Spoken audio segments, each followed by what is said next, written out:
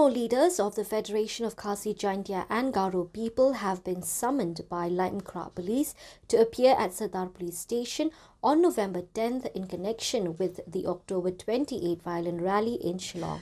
The two FKJGP leaders are Kitbok Lang Nong Plang and Krau Kupar Nong Sen, the Vice President and Chief Organizing Secretary of the Federation, respectively.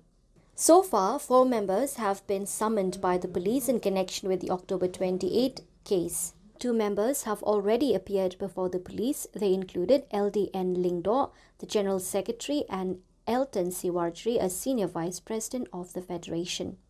It may be reminded that the rally against unemployment, called by the FKJGP on October 28, turned violent after a few of its members started assaulting bystanders and commuters on the road.